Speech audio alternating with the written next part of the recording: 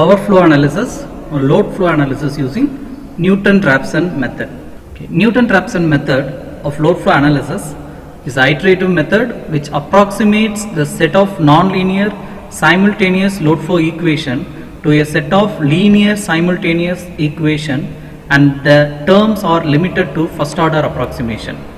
So the expression for the real power and reactive power be given like this: summation q equal to 1 to n Vp Yp q Vq cos theta Pq del q and minus del P. Similarly for Qp. First the flow chart, then we'll discuss the algorithm. You need to read line data, bus data, and the tolerance for del P and del Q. That is change in real power and change in reactive power. Then next step is form the bus admittance matrix or Y bus matrix. Then determine the parameters where J varies from 1 to up to number of buses. Similarly K varies from 1 to number of buses n. The next one, set the voltage profile as a flat profile voltage, which is 1 plus J0 or 1 angle 0 except the slack bus. And now set the iteration count K equal to 0.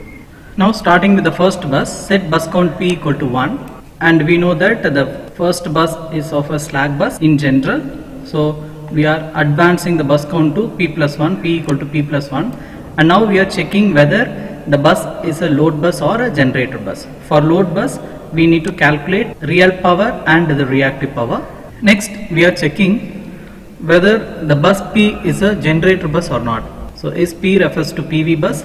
If it is yes, then we need to go to next step, or no means if it is not a generator bus then it is a load bus.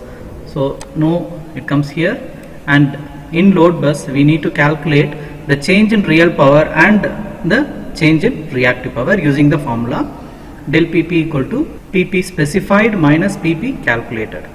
So in the previous step we calculated the value of the real power and reactive power. You need to substitute that here in the Pp calculated, and the Pp specified is given in the problem. So you need to substitute and you will be getting this del Pp and del Qp for load bus. If it is a generator bus, then we need to calculate del Pp alone first using the same formula Pp specified minus Pp calculated, and we need to check the Q limit. Reactive power limit will be specified, and we need to check whether the reactive power lies within the limit or not. Okay, if this reactive power Q is less than the minimum value, then we need to set this reactive power as Qp minimum, and we need to calculate del Qp. Similarly, if the reactive power is greater than the maximum value, then we need to set reactive power as Qp maximum, and then we need to calculate del Qp using this formula. So this process continues until all the buses are considered. So check if P is greater than n. If it is greater than n, then you need to go to next step. If it is less than n, then you need to repeat this process for the next bus. P equal to P plus 1, now the bus will be 2, and the process continues until the number of bus equal to n. And after this you need to form the Jacobian matrix using this matrix format: dou Pp by dou del and dou Pp by dou magnitude of V, and dou Qp by dou del and dou Qp by dou magnitude of V. So this matrix you need to form, and next obtain the state correction vector del magnitude of V will be equal to Jacobian matrix inverse, that is J inverse into del P del Q. Next step, update the bus voltage. New value of voltage will be equal to old value plus the change in value. New value of voltage equal to old voltage plus the change in voltage. Similarly for angle del new equal to del old plus del. Then we are checking the tolerance value, whether this change in real power lies within the tolerable limits or not, and the change in reactive power within the tolerable limits or not. And we are checking the tolerance or the convergence here, whether the solution is converged or not. If it is not converged, then you need to increase the iteration count to K equal to K plus 1 and repeat the procedure until the process is converged. Okay, once this del PP is greater than epsilon or del QP or greater than epsilon, then we need to calculate the line flow, then slack bus power, total line losses, reactive power generated at PV buses, and print the result. Then we end the algorithm.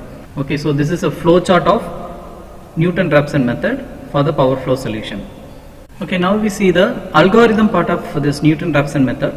First step, we need to read the following data: line data, bus data, and the tolerance value del P and del Q.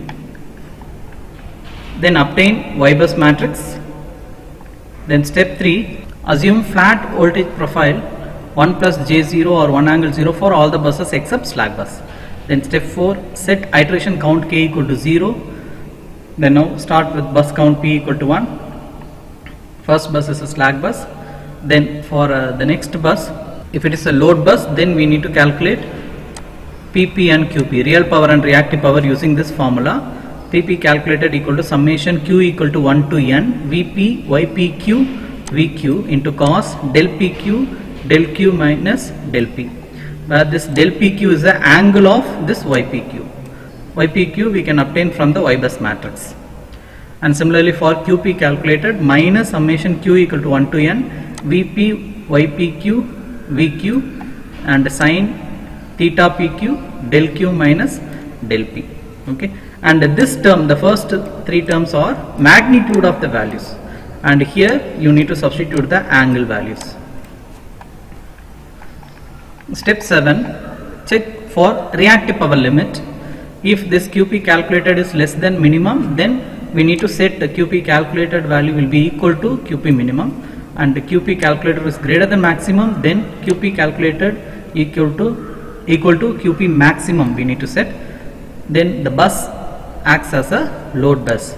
If there is no violation of the limits, then the bus acts as a generator bus or PV bus.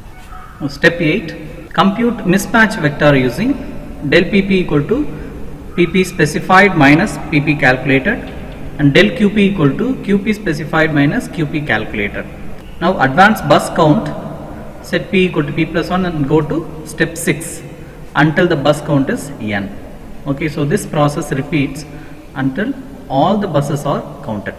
Then we need to compute the Jacobian matrix using this expression, and for this del P by del del and del P by del magnitude of P and this term, we will be having a separate expression or equation.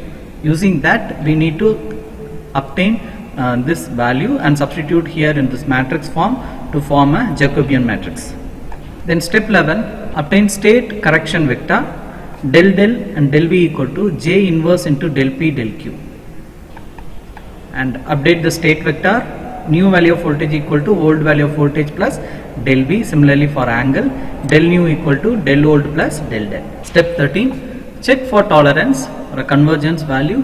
Del PP is less than epsilon and del QP is less than epsilon. Then go to next step and print the result, or else you need to increase the iteration count K equal to K plus 1 and go to step 5 and repeat the whole procedure until the values are converged.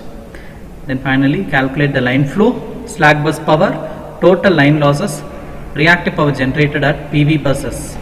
Then stop the execution.